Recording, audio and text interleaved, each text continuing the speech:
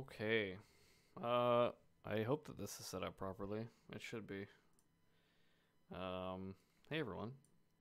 If you're watching this and you're from my class, this is a video that's meant to help you with the concept of nomenclature and chemical formulas related to ionic compounds that have both multivalent metals as well as polyatomic ions in them.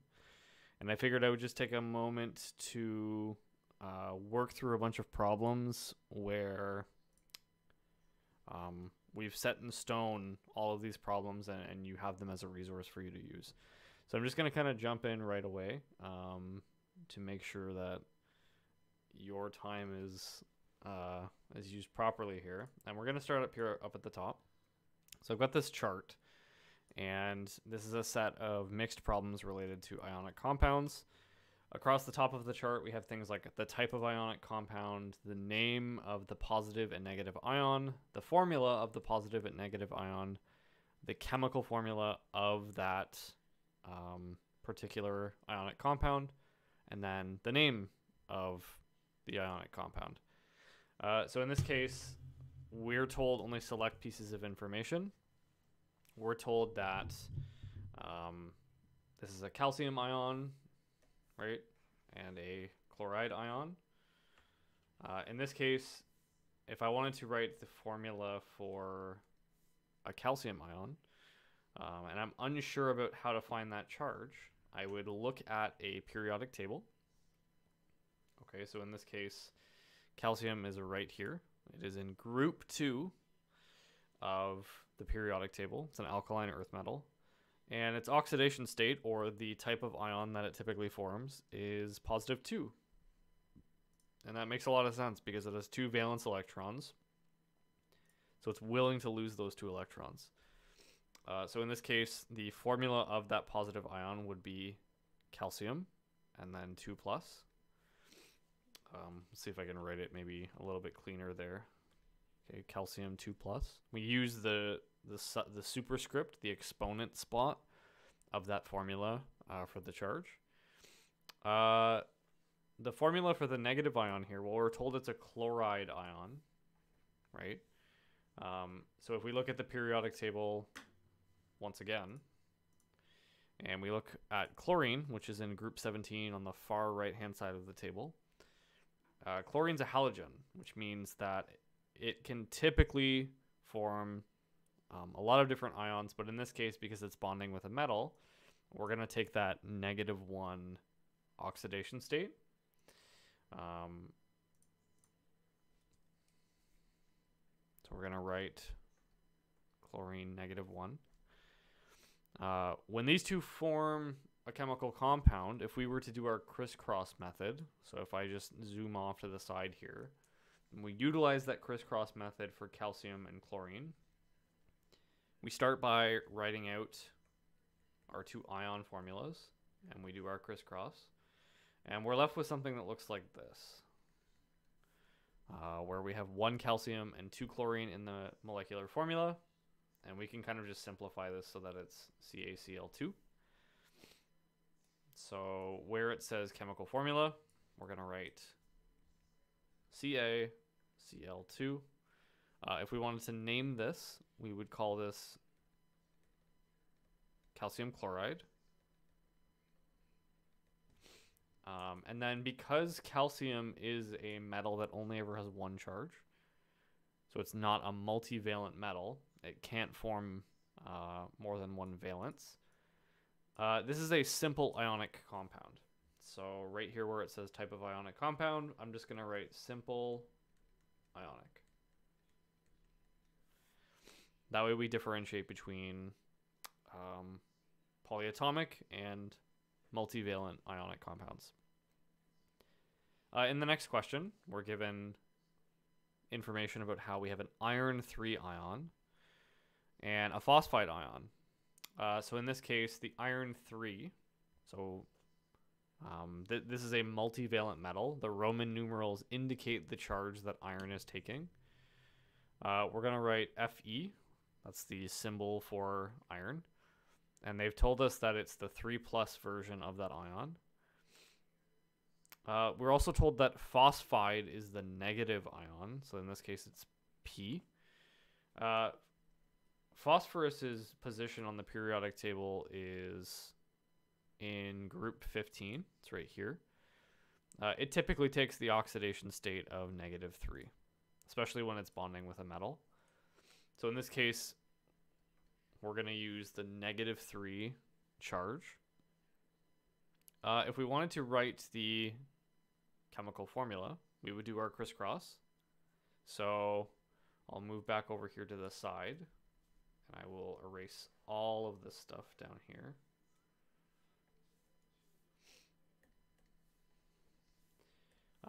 We have iron with a +3 charge, and we have a phosphide ion with a -3 charge. If we do our crisscross, we end up with something that looks like this, Fe3P3. And we know that we can reduce chemical formulas to their lowest common factor by dividing out a number. So in this case, we could simplify this to just FeP, because those 3's are common and they can divide out. So in this case, we would say that the chemical formula of this particular compound is FeP.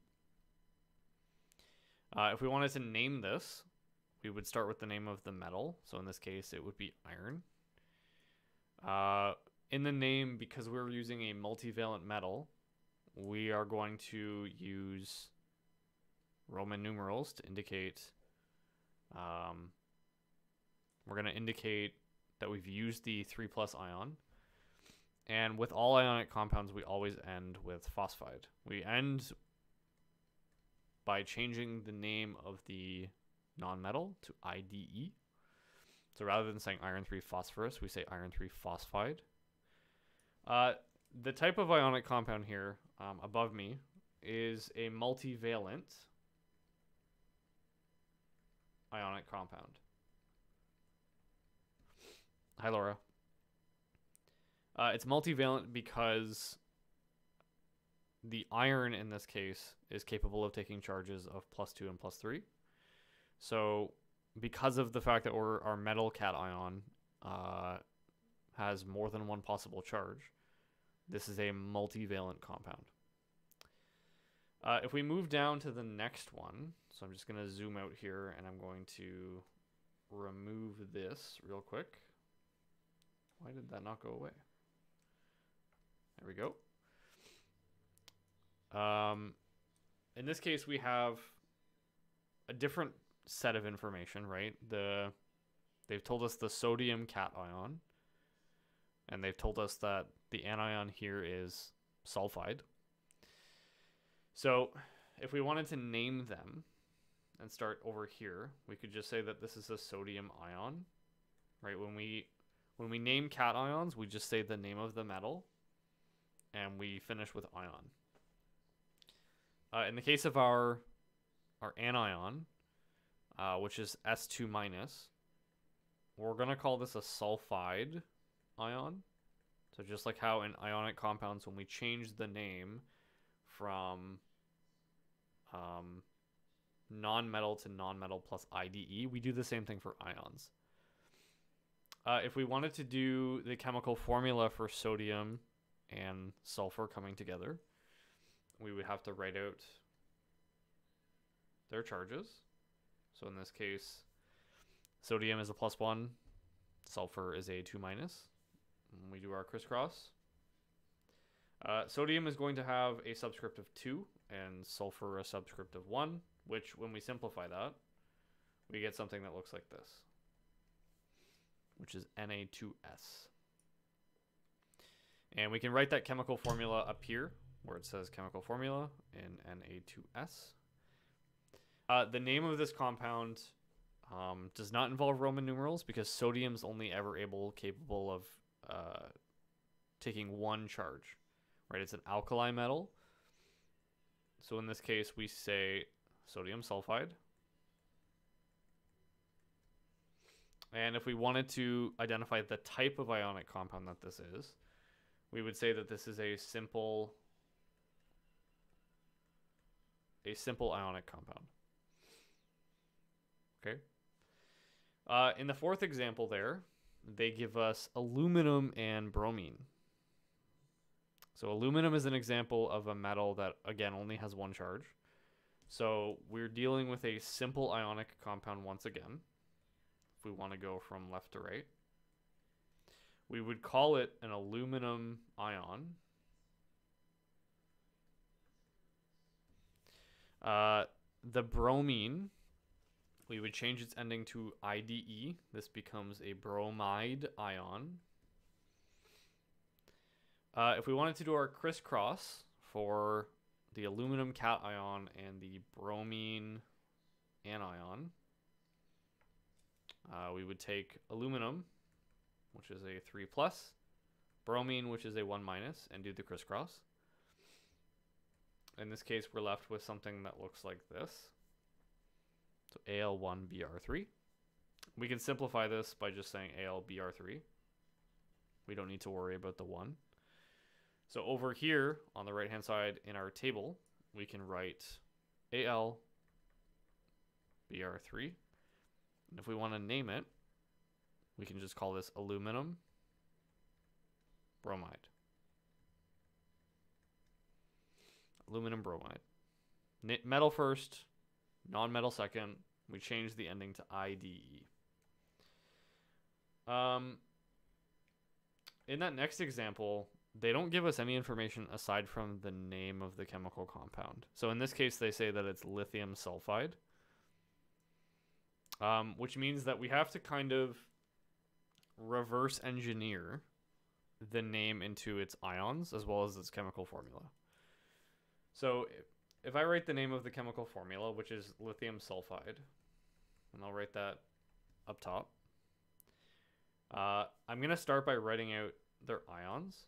So in this case, lithium is a 1+ ion, and sulfur, or sulfide, is a 2- anion.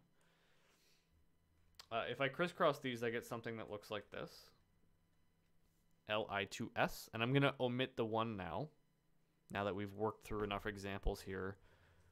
We don't have to write the 1. We can omit that 1. So based off of this information, well, lithium only has 1 charge. So in that case, I'm just going to call this simple ionic. A lithium ion is just called a lithium ion.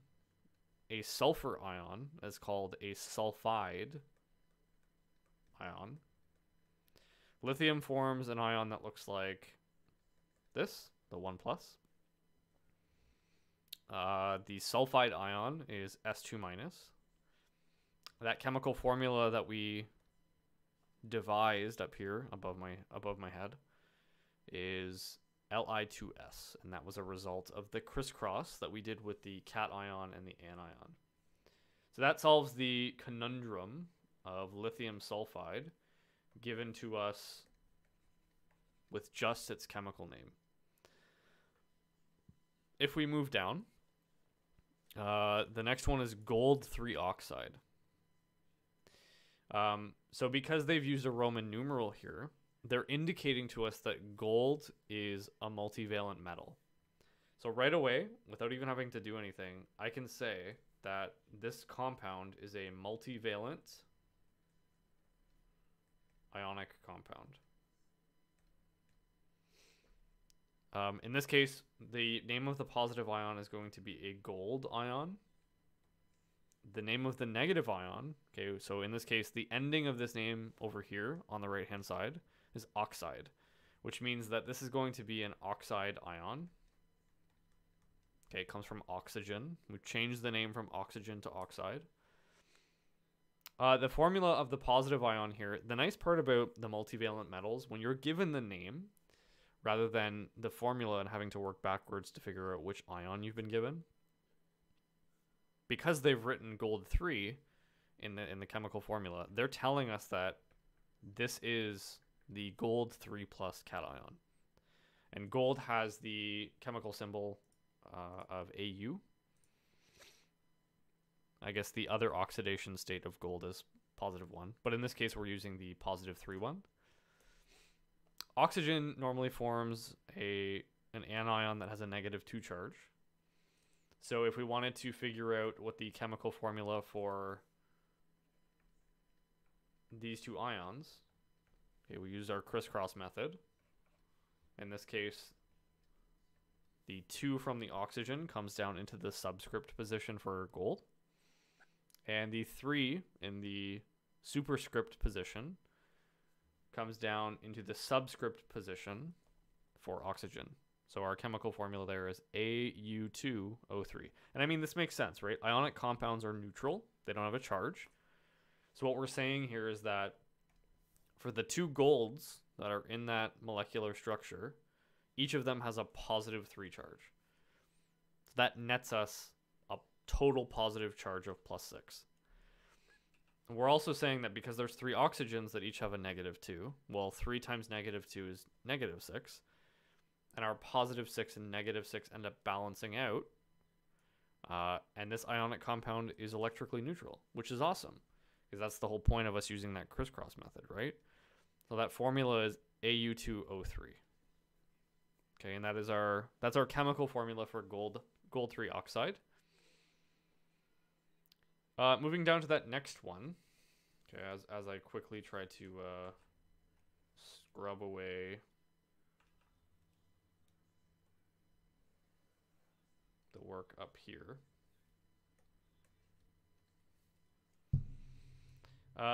We're told that we have a magnesium ion and a carbonate ion. Carbonate is a polyatomic ion. So if I pull up a polyatomic ion chart, carbonate is up here. The chemical formula of a carbonate ion is CO3 2-, which means we have 1 carbon bonded to 3 oxygens acting as a single unit, and they carry a collective charge of -2. So right away, seeing carbonate, I can call this a polyatomic ionic compound. Okay, it has a polyatomic ion in it. If I wanted to write the formula for the magnesium ion, the positive cation, magnesium on the periodic table, when I pull that up, is in group 2. This is an alkaline earth metal. Its typical oxidation state is +2. Like, it likes to lose those 2 electrons so that it can be like the noble gas neon. So in this case, its cation formula is going to be Mg2+. The carbonate ion, which is CO3 2-, is going to go next to the magnesium cation. And when I write the chemical formula for this, I can still use my crisscross method. I still want to use the crisscross method to help simplify the mathematics here. So we have magnesium with a 2+ charge. We have carbonate with a 2- charge. And when I do my crisscross, I end up with something that looks like this. Mg2, I'm going to open up a set of brackets, CO3 2. Right, the 2 from the magnesium's ion comes down to the carbonate. The 2 from the carbonate's ion comes down to the magnesium.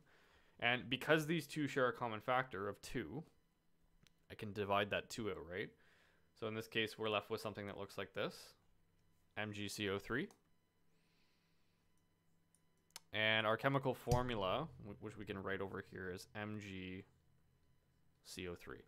Now, when we name a polyatomic ionic compound, we start by writing the name of the metal. So in this case, it's magnesium. And we end this compound by writing carbonate. Okay, we write the name of the polyatomic ion. We don't change anything. We don't have to change the ending to IDE. We can just say magnesium carbonate, and we're all good. Okay?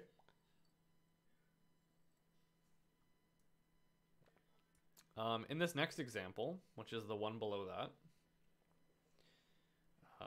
as I erase all of this stuff, or try to very quickly, we have the formula of a positive cation, calcium, and the formula of the negative ion, NO3. So you have a nitrogen bonded to 3 oxygens, and they collectively carry a -1 charge.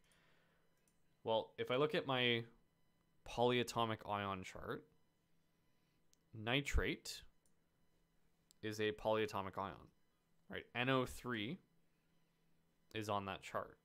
So right away, I know that this chemical compound is polyatomic ionic. The name of that positive ion is a calcium ion. We just looked up what the name of NO3 is. Okay, this is a nitrate ion. If I want to find the chemical formula by doing our crisscross method for calcium and nitrate, well, I can write out calcium's ion and nitrate's ion. We can do our crisscross. The one from the calcium, or sorry, the one from the nitrate will come down, attach itself to the subscript position of calcium. And for nitrate, we have a subscript of 2. That +2 from the calcium comes down. I can simplify this a little bit further by kind of getting rid of that 1. Okay, we don't need to write the 1. But we do need to keep those brackets there to indicate that in order for this to be electrically neutral, we need 2 nitrates there, because each of those nitrates has a -1 charge, and the calcium itself has a +2 charge. So 1 calcium is balanced electrically by 2 nitrates. So if I wanted to write the chemical formula for that, I can write CaNO3 2. And if I wanted to name this, I could say that this is calcium nitrate. Right, when we name a polyatomic ionic compound, we write the name of the metal, the name of the polyatomic ion, and we don't change the ending. We don't have to worry about that. The next row here in this chart includes a question that is probably the hardest type of question involved with ionic compounds, and it's when you are given the chemical formula and you have to reverse engineer the name for it. In this case, we're told that the chemical formula is HGS. So as a heads up, well, we know that S is a sulfide ion. Okay, so we can, and just thinking back and looking back to some of the previous examples we've done, sulfide is 2-. Hg is mercury. Now, mercury, if we look at a periodic table, right here, is a multivalent metal. It has more than 1 charge. It can be a +2 or a +1. And we don't know which one it is, but we have to kind of problem solve and figure out, well, based off of what the information we're given, is it the +2 or is it the +1? So taking its chemical formula, okay, in the chart we're told that the chemical formula is HGS. If we write that formula out, and then we take this compound and we break it up into its ions. So now we're doing the reverse crisscross method. We know that this is going to become some kind of mercury cation. This is going to become some kind of sulfide anion. The thing is, though, we know what the charge of sulfide is. The charge of sulfide is always 2-. That doesn't change. So it's really weird that this chemical formula down here doesn't have a 2 next to the mercury, because if the sulfur's ionic charge was crossed down, there should be a 2 there. The only possible way for that 2 to not be there is if it was canceled out. And earlier we've looked over some examples where we can divide out subscripts based off of common factors. So just to play around with the idea, if this mercury had a charge of 2 plus, and then you did your crisscross, the 2 from the mercury and the 2 from the sulfur, they would cancel out. And you would be left with a chemical formula like HGS. Now, the reason why this is important is because in this table, we're being asked for things like the name of the positive ion. So right here, we're going to indicate that the only way for that formula to be HGS is if this is the mercury 2 ion. And the chemical formula of that would be Hg2+. When you name an ionic compound that has a multivalent metal in it, so first of all, I can go back here and I can say this is a multivalent ionic compound. When you name an ionic compound that has a multivalent metal, you have to indicate the Roman numerals that apply to that charge, the charge on that metal. So in this case, we're going to name this mercury 2, and we end the same way that we always have. We're going to say mercury 2 sulfide. So this is one of those tricky ones where in order for us to figure out what that charge was, we had to think about an intermediary step where that chemical compound actually looked like this, right? If those charges were crossed down, it would look like Hg2S2, but they got canceled out. And that's why that resultant chemical formula is HGS. So that indicates to us that it has to be the 2+ cation. Another way of possibly showing this is if we were to take the mercury's X+ charge that we don't know, and we were to add it to sulfur's 2- charge. Okay, and there's only one of each of them in the formula down here that I've circled. And I was to make those equivalent to 0. I'm effectively creating a little bit of an algebraic statement, right? I'm saying that x plus -2 is equal to 0.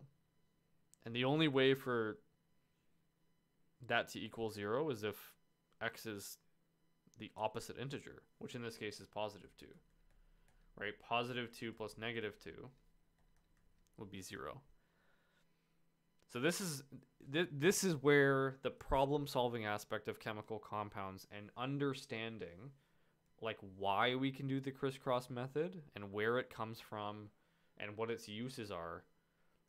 Like that's the true value of this process. Is you're going to run into examples where you're given a multivalent metal and you have to reverse engineer which cation is being used to make the formula.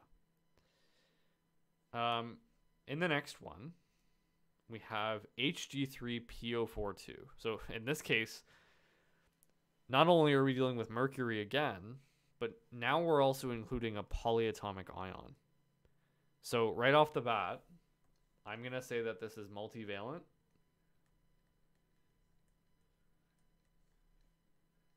Polyatomic. And we run into the situation again where we have, based off of its chemical formula, we have to go backwards into the ions and figure out, well, what charge of mercury was used here. So if we take this formula that they gave us, which was, I believe it was Hg3PO42, and we cross it back up into its ions. Right, we have Hg, which is X+. We don't know what the charge of mercury is, but we do know that phosphate. Okay, that's that polyatomic ion. If we look at our chart over here, okay, phosphate, it always has that -3 charge, always. So this -3 is responsible for putting a 3 next to the mercury. The only way for this crisscross to have worked was if this 2, which is on the outside of the brackets of the PO4, was that cation charge up there. So in this case, the only charge that could work for this particular chemical formula is once again that mercury 2 ion. In this case, we also have a phosphate ion. Once again, we have mercury 2 plus. Our phosphate ion is PO4 3 minus. And if I wanted to name this, okay, it's a multivalent polyatomic ionic compound, we would have to say that this is mercury 2 phosphate. So we write the name of the metal, we indicate the charge of the metal using Roman numerals, and then we also write the name of the polyatomic ion without changing the ending or the name at the end. And yes, Laura, I am using the funky pen. I am using the funky pen to complete this. In the next one, okay, as I zoom out here and I try to erase all of these. In the next one, it looks like we're dealing with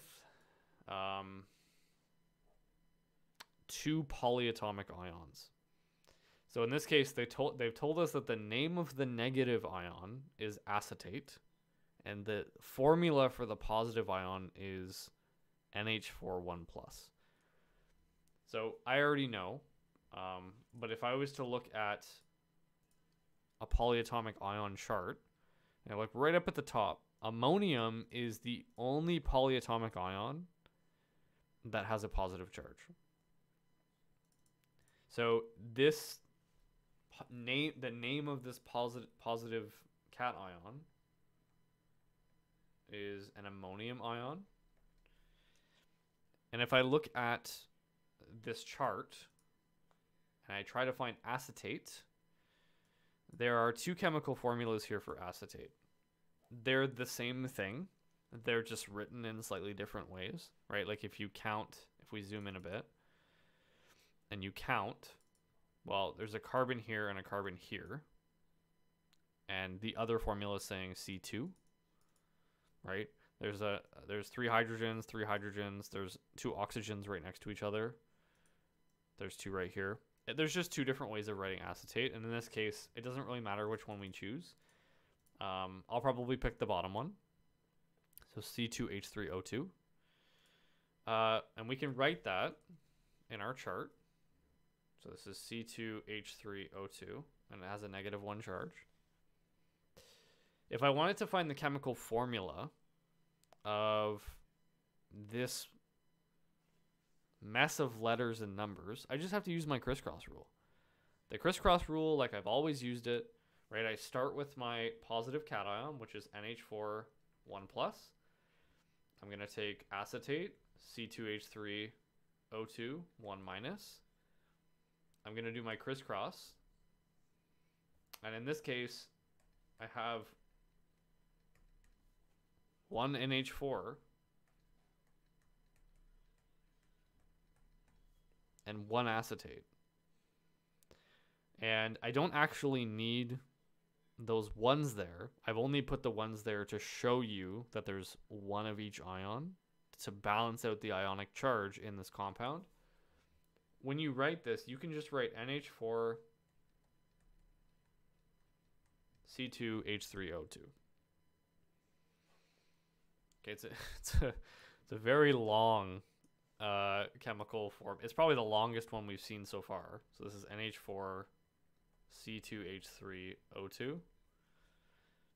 It's kind of messy. I'll try my best to fix it, right? NH4 C2H3O2. And if I wanted to name this, I would call this ammonium acetate. So in order to name this, we just have to say that the two names of the polyatomic ions that are involved in this chemical compound's formula, right? Ammonium and acetate. We've got a few more here. So in number 12, we have tin 4 chromate. So if I erase over here, in this case, they've done us the favor of giving us the chemical name. They've told us it's tin 4 chromate. So tin, its chemical symbol is SN, and because the name said tin 4, we know that we're dealing with the 4+ version of tin. Now, chromate is a polyatomic ion. When I pull it up on my polyatomic ion chart, I have CrO4 2-. CrO4 2-. So if I wanted to do my crisscross here, CrO4 2-, right? I treat it just like it's an ionic compound. We do our crisscross, and we're left with SN2. That 2 comes down from the chromate. And I need to open up a set of brackets because I'm about to put a 4 all the way over from the tin next to the chromate, right? I don't want it to say CrO4, indicating that there's one chromium atom bonded to 44 oxygens. But in order to kind of help break this down slightly, we can actually reduce here, right? We have subscripts of 2 and 4. So the lowest common factor between those two, sorry, I should say the greatest common factor, is 2. I can just divide both of them by 2, and I get this. SN CrO4 2. So the 2 has been completely removed, and the subscript of 4 has been brought down to a 2. So based off of this, we should be able to fill in the rest of this table here. I totally forgot to fill in this up here, just polyatomic ionic. In this case, this particular example is not only using a multivalent metal, but it's using a polyatomic ion. So once again, I'm going to call this multivalent polyatomic. Our positive ion was a tin 4 ion. The negative ion was chromate. So I'm just going to say it was a chromate ion. I don't have to change the ending. Remember, it's polyatomic, so we don't have to deal with that. Our symbol for tin was SN. So in this case, it would be SN4+. Chromate was CrO4 2-. And when we did our crisscross, we ended up with a chemical formula that looked like this. SN, and then in brackets, CrO4 2.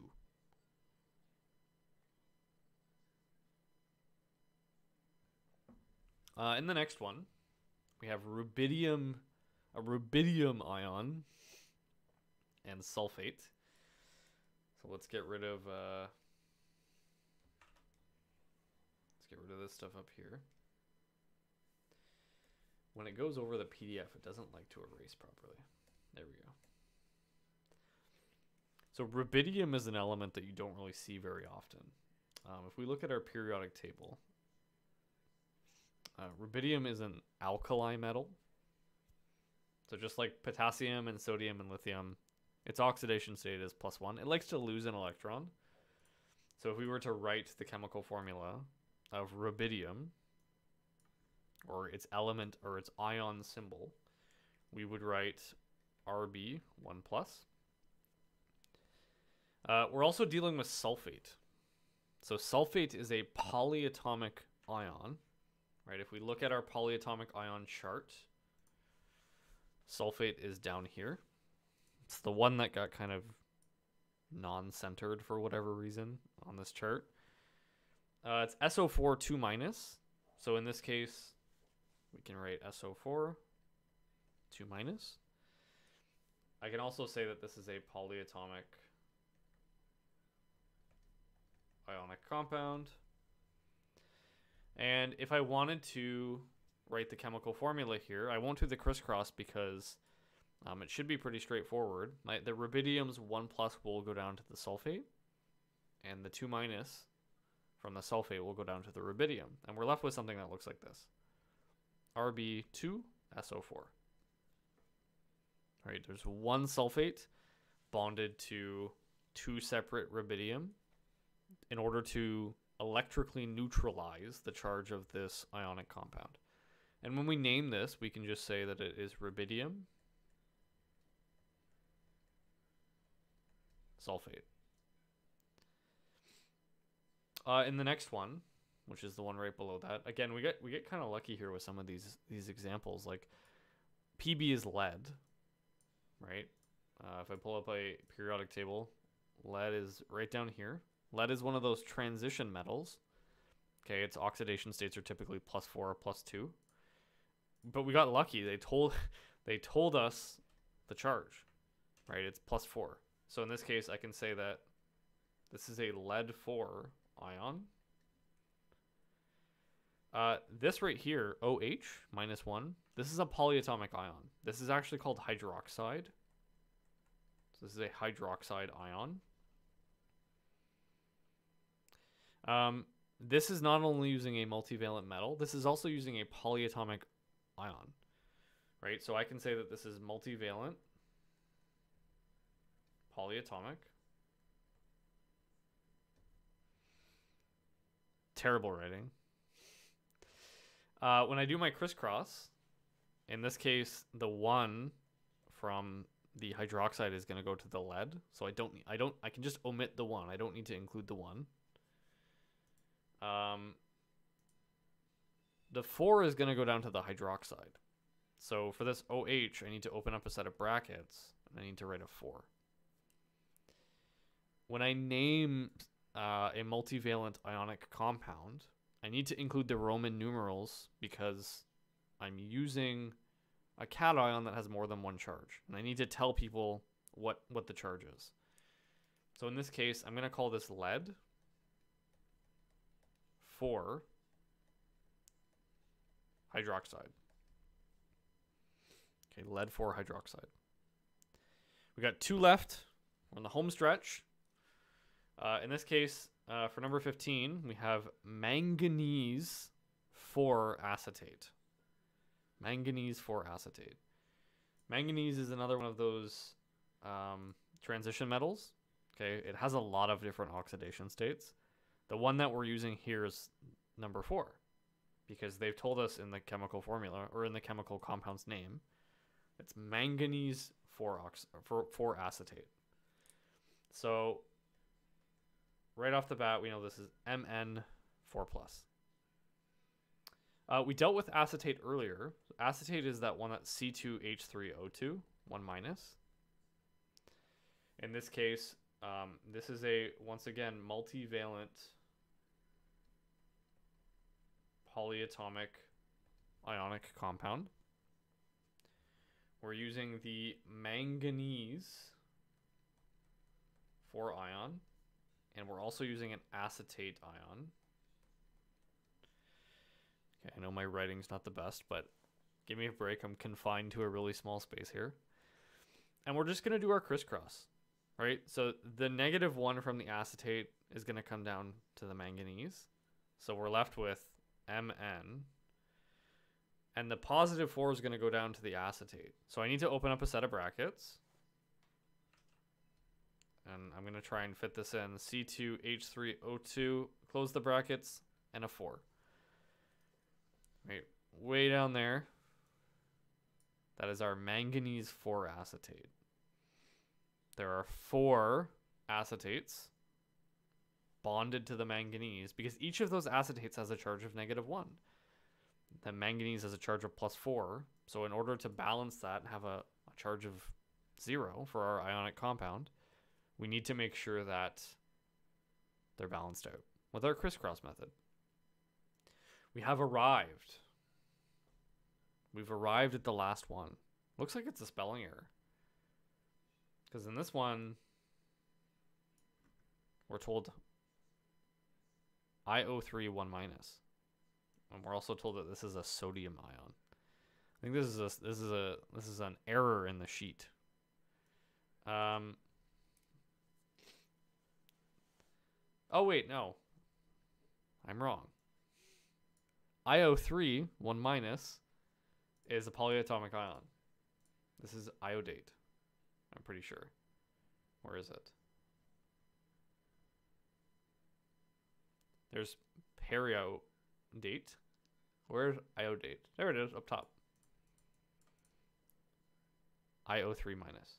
Okay, so first of all, we can conclude, and we almost jumped the gun there and said, oh, spelling mistake. Oh, it's an error. Not quite. This is a polyatomic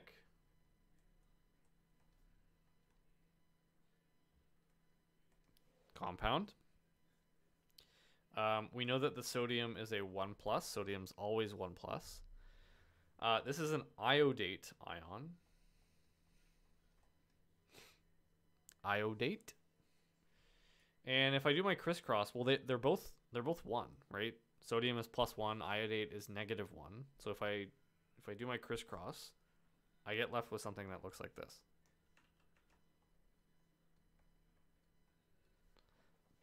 That 3 comes from the fact that the iodate ion is 1 iodine atom bonded to 3 oxygens. If I wanted to name this, I could say that this is just sodium iodate.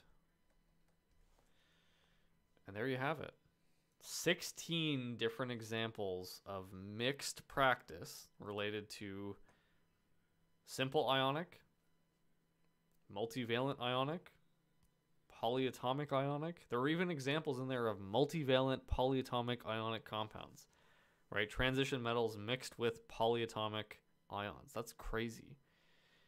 I hope that you've enjoyed this video, and I hope that this is potentially helpful to you in class. I wish you good luck with chemistry, nomenclature, and writing chemical formulas, and I will catch you next time on Discourse with Dobson. Have a wonderful day, evening, or night.